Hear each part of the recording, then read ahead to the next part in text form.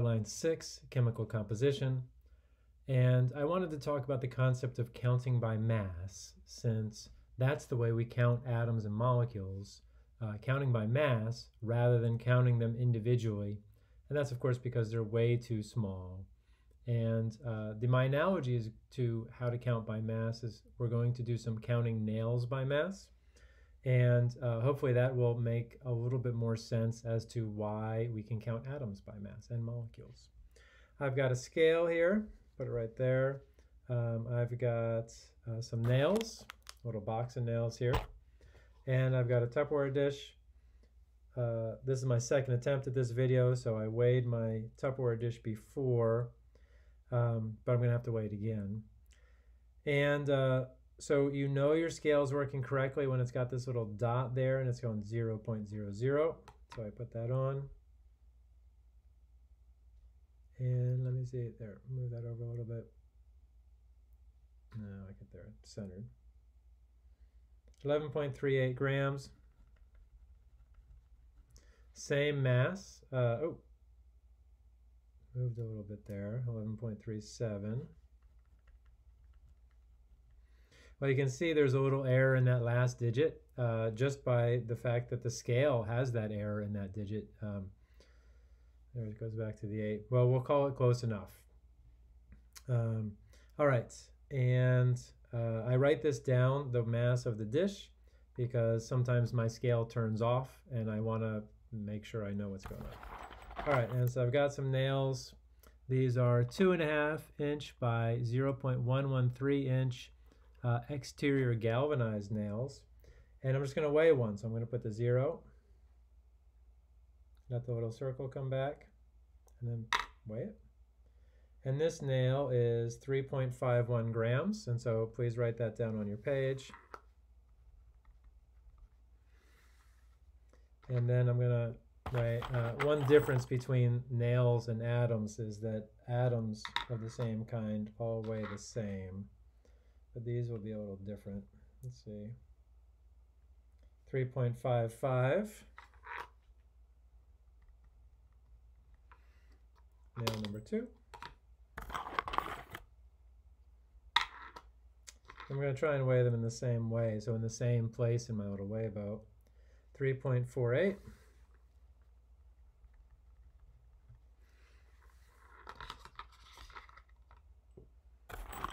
I'm going to do 5 just to get a good average. We like good statistics. We always need to weigh at least 3 to get a standard deviation, which we're going to do. And 3.55. And my grams are at the top, so I don't need to write them every time, though it's still tempting.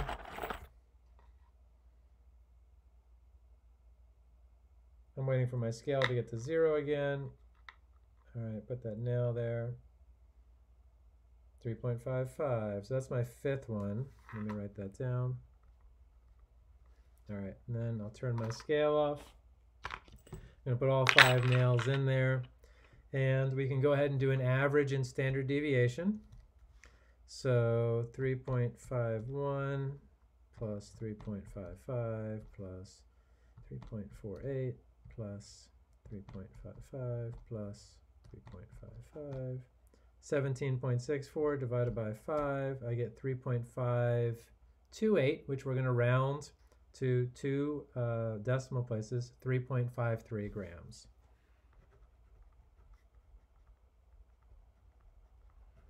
And we could do a standard deviation actually, but we don't need to because the average, because what this is telling us is that the average nail has a mass of 3.53 grams.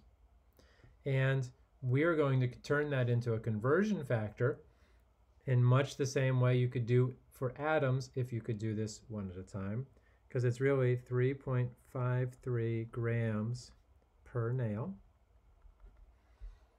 which of course we know can be 3.53 grams of nail per 1 nail as well.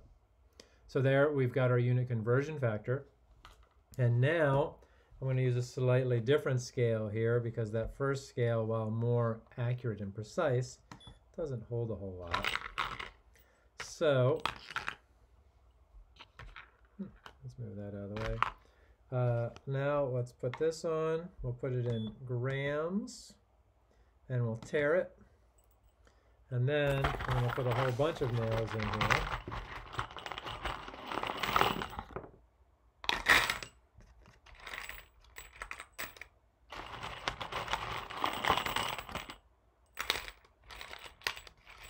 And let's see how that works. So now we have 299. Oh, can you see that?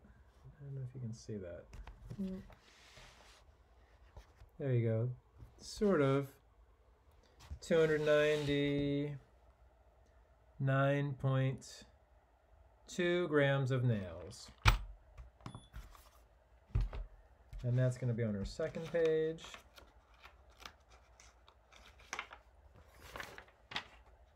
How many nails are there in 299.2 grams of nails? And grams is going to be our mass unit, and nails are going to be sort of equal to our atoms in this case. So we know that we're given is 299.2 grams of nails. And our conversion factor is 3.53 grams of nail per one nail. And let's see how many nails we have in that little holder there. So 299.2 divided by 3.53. We have 84.76 nails. And that's too many sig figs. I should go back to 3 because I only have 3 right here. So 84.8 nails. Now, and the analogy is not perfect, but because we can only really have a whole number of nails, so I am going to round it to 85 nails. And now I'm going to pause the video and actually count them and see how we did.